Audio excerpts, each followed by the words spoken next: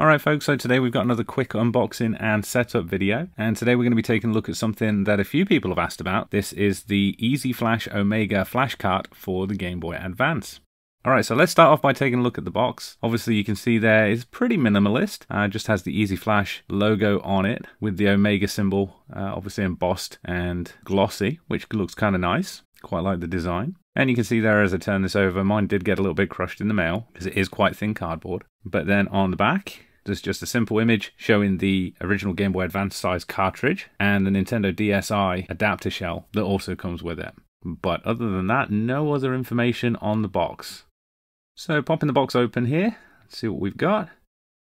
First off, we've got a USB 2.0 micro SD card adapter. So it's kind of handy, you'll need that in a little bit. Next, right behind the Easy Flash, we have the DSi shell adapter. So that'll allow you to use the Easy Flash in the Nintendo DSi and the cartridge will be flush with the system. Which is actually a really nice touch, I'm quite impressed with that. And then finally we've got the Easy Flash cartridge itself. So if you've seen the EverDrive GBA X5 Mini, this looks incredibly similar. I really like the smoke color shell they've picked for this, and obviously you can see there it has the Easy Flash logo embossed in it. So again, quite a minimalist design, but overall I think that looks really nice. And then you can see on the right side of the cartridge there's the SD card slot, so that's where the SD card will live. The back of the cartridge is pretty nondescript. You can see there's just a single screw which holds the case together, and you can take that out to replace the shell if you do want to use the DSi shell that we looked at a minute ago.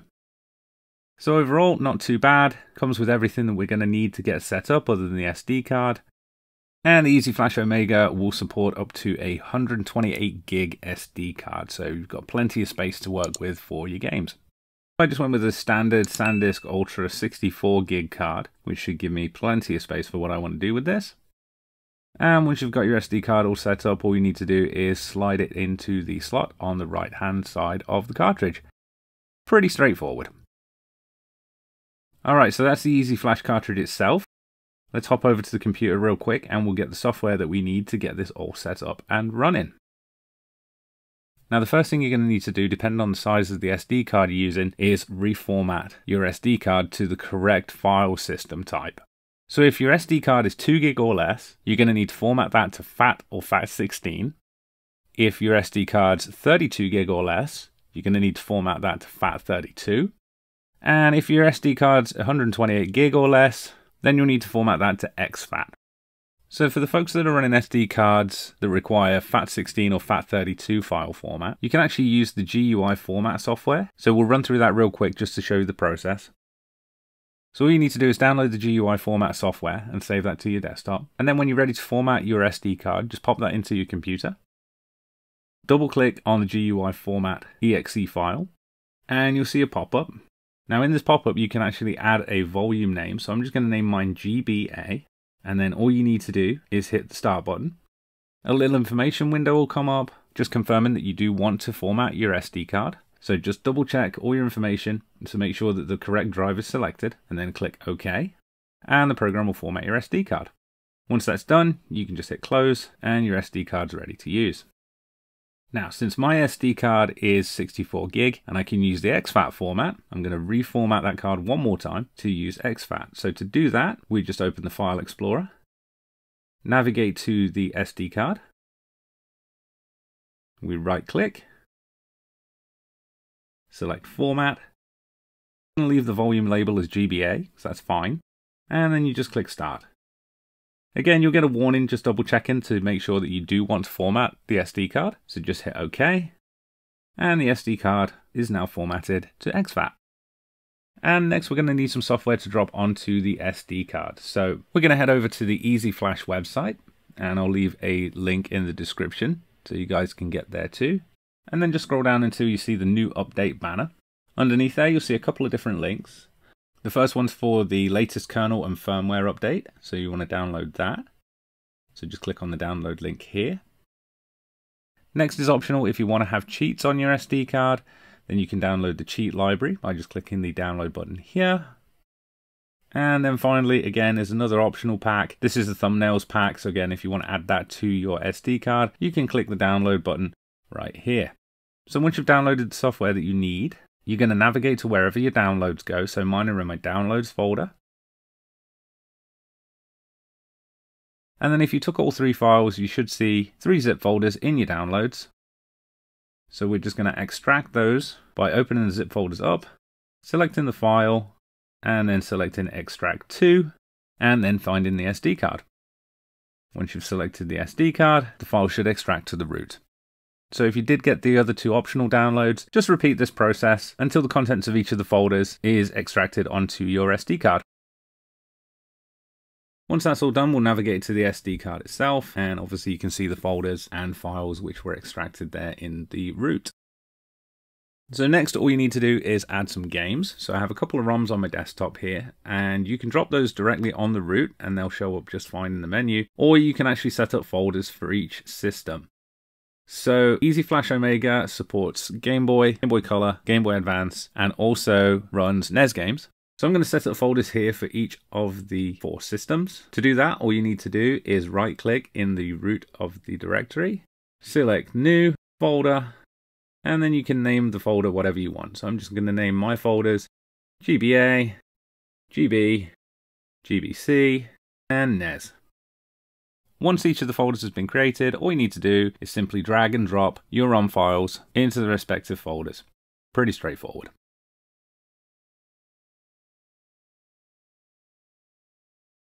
Okay, so once everything's done copying, we're actually done on the computer, so we can take the SD card out and pop it back into the Easy Flash Omega cartridge, and then we'll head over to the Game Boy player and see how this works. Okay, so here we are on the Game Boy player, and since this is the first time that I've booted the Easy Flash Omega, we do need to do a kernel and firmware update.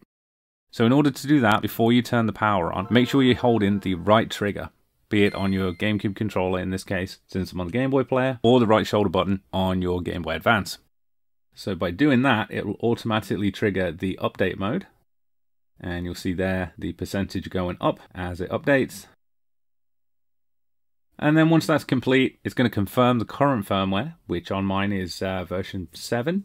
Confirm that you do want to update to the latest version, which is version 9. So in order to do that, you just hit A, and you'll see the progress percentage go up there pretty quickly. Once it's done, all you need to do is just do a quick power cycle. So I'm going to turn off the GameCube. Obviously, if you're on a Game Boy, just turn the Game Boy off, and then back on again. And you'll see the standard Game Boy Advance boot screen once again.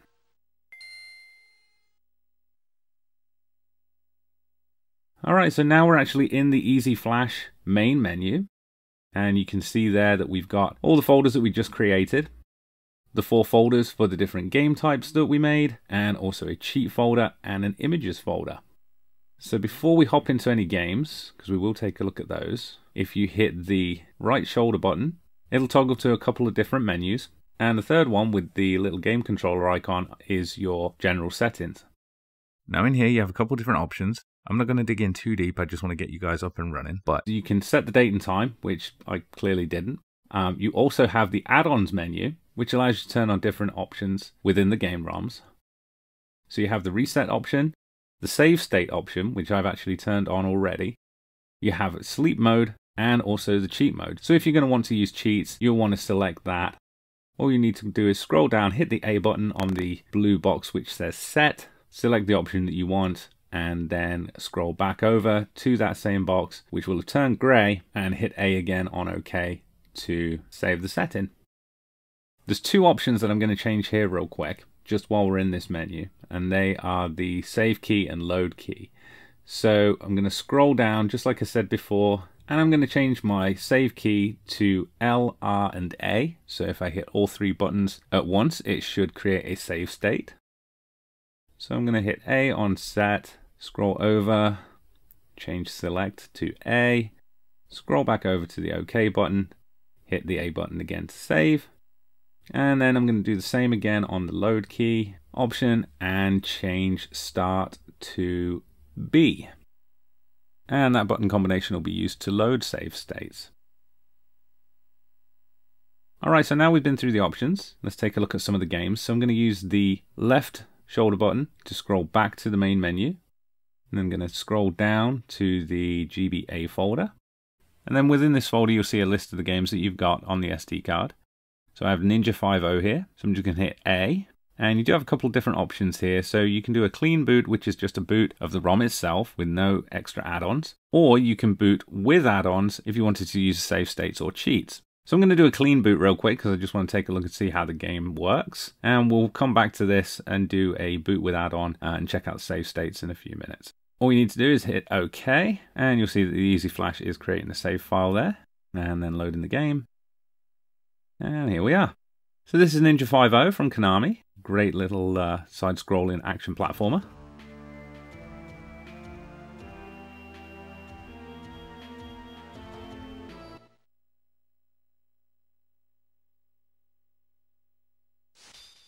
So we'll just go into the game here, start a new game, play it on easy, select the level.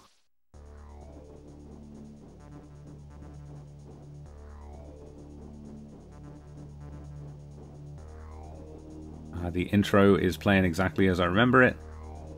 Sounds great. No issues with the audio. And here we are in the game.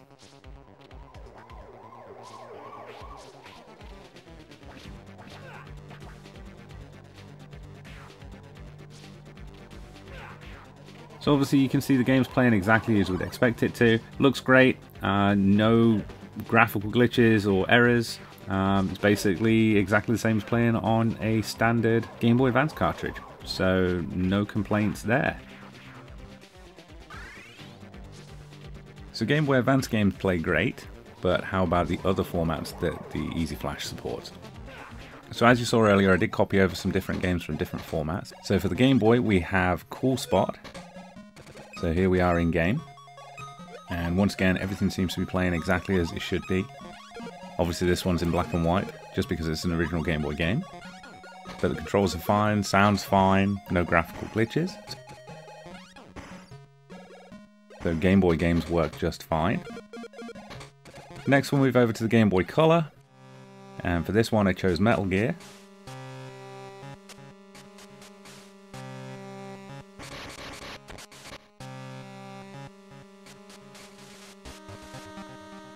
And you can see here, again, the game is working exactly as I would expect. No graphical glitches, the controls are good. So Game Boy Color is good. And finally we'll take a look at how NES games run. And for this I've chosen Russian Attack.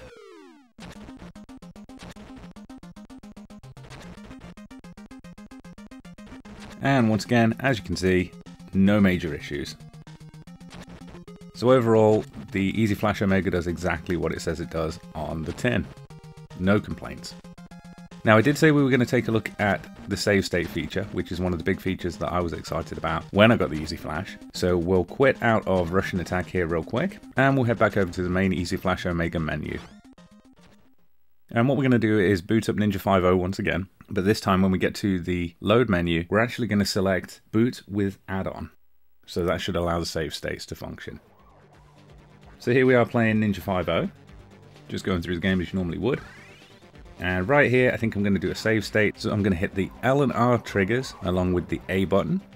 And you'll see the screen pause for just a second. And that means the save state has been created.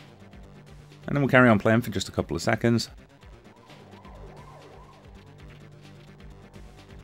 And now we'll try and reload the save state. So all I'm going to do to do that is hit the L and R triggers and hit the B button. And right there you can see we're right back where the save state was created. So that feature works great. So overall I'm really happy with the Easy Flash Omega. The setup is super straightforward and the functions it provides with the built-in emulators and the save state support are really good. So that's the unboxing and setup of the Easy Flash Omega flash cart for the Game Boy Advance. I hope you found the video helpful. If you have, please drop us a like and also consider subscribing. It's really helping the channel grow. And also, don't forget to check us out on Twitter. Thanks for watching.